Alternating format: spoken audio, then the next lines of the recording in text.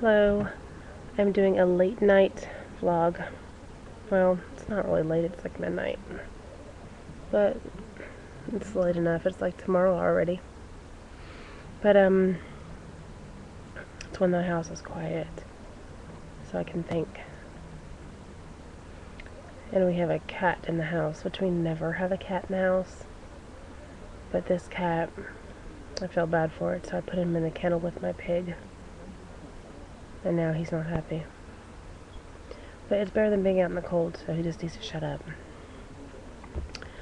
We have got so much snow. School had a 2-hour early dismissal today.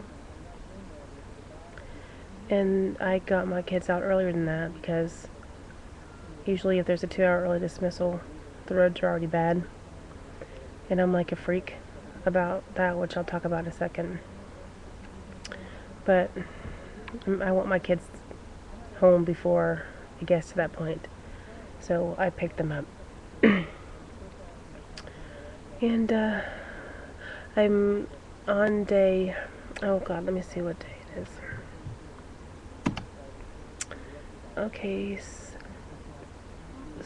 Okay, day 14 exactly, since it's midnight. Day 14 of my no carbs diet. Not low carbs, I mean like absolutely no carbs whatsoever. I have cheated twice. I don't like to call it cheated. I like to say that I'm looking at the wrong camera. I like to say that I had a lapse. I had a peanut butter and jelly sandwich one night because I just could not stand it anymore. And for some reason I'm craving peanut butter. I don't know why. Peanut butter's, I could take it, you're not getting out. Peanut butter's,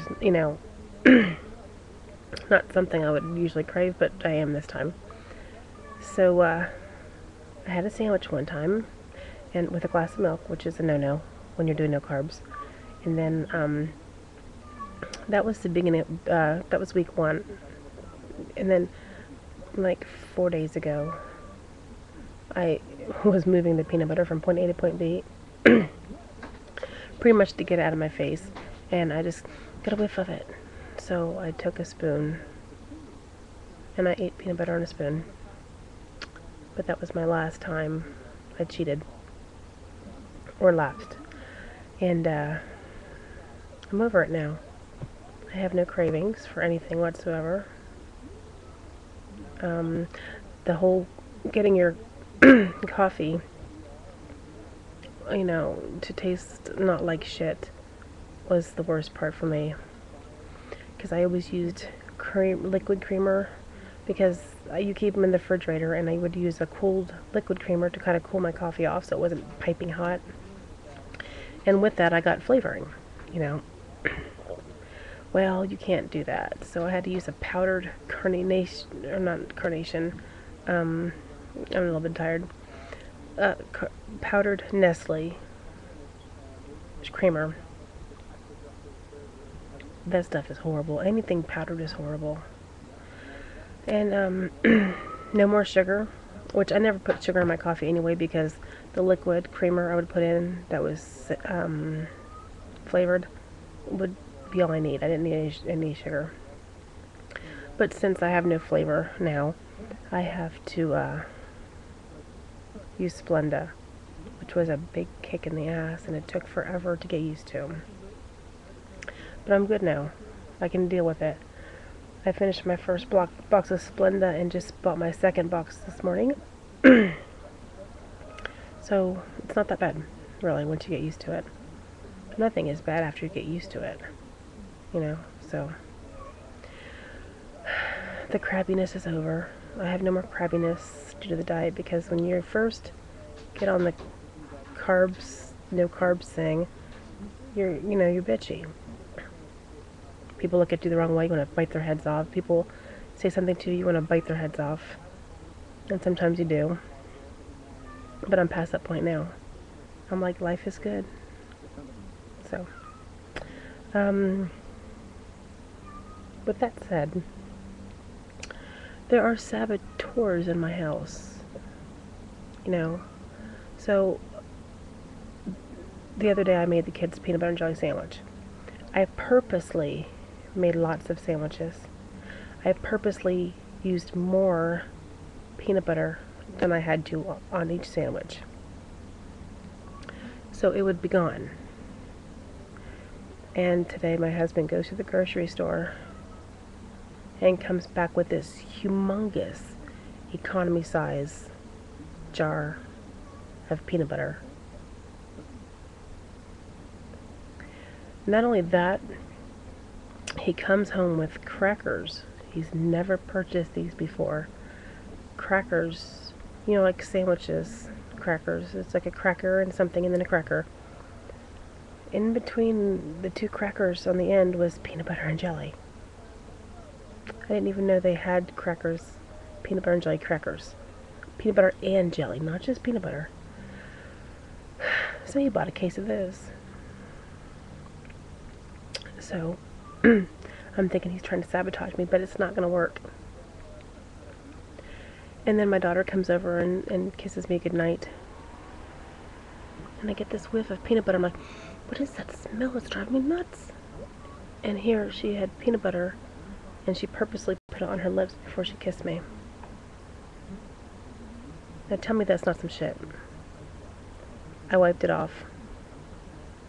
I told her she was grounded for a week. Well, she's not really grounded, but I just told her she was. That's just wrong. But I'm good. Nope, didn't have any peanut butter. So I just wanted to go over some questions that Van had asked. Timido66 had asked in a video I just watched of hers today. And I better make it quick because it's already 7 minutes. Okay, which fear would you like to conquer? This goes back to the whole snow episode. I would like to conquer my fear of driving in the snow or driving on the interstate. I have a major fear of interstate driving for some reason, which is odd because my husband is a truck driver. And a good one. He's never had any, I think he's had one moving violation, and it was, I think it was speeding. But he's been doing it for like almost 20 years. So that's not bad, one thing in 20 years. But I never used to have that fear of being on the interstate. I drove 3 hours every day to get to an academy I was going to, back to Cambridge, where I live, back and forth. It was a 3-hour complete ride every day. And I did it, and I was fine. But something happened after I had kids. It's like, no, interstate, no, I can't be on the interstate. So I don't know what that is. It's a mental thing, but it just drives me nuts. Because I know the interstate is so much faster.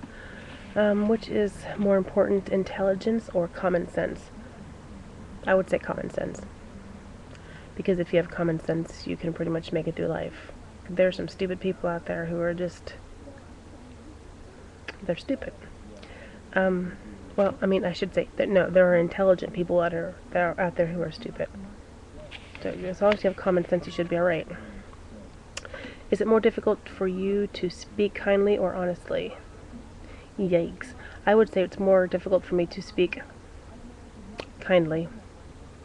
I'm blunt, and that's a bad thing sometimes. If you had to spend 1 year living in a remote cabin, what would you spend your time doing?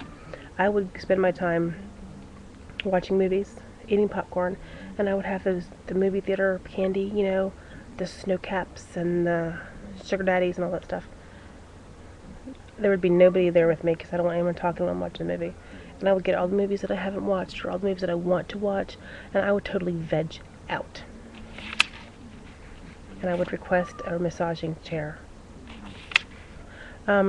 If possible, would you live year-round in your favorite season? Yes, I would. My favorite season is fall, and I would live there forever. If a clerk mischanged you for an item, would you bring it to her attention?